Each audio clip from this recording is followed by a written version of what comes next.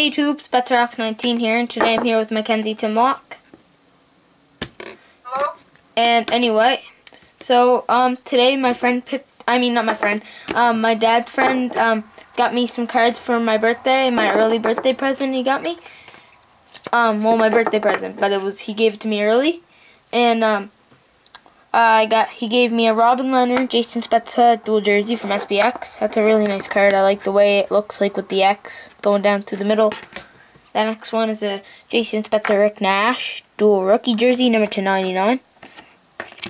And the next card is a Mark Stone rookie treasures, number 499 dual jersey auto.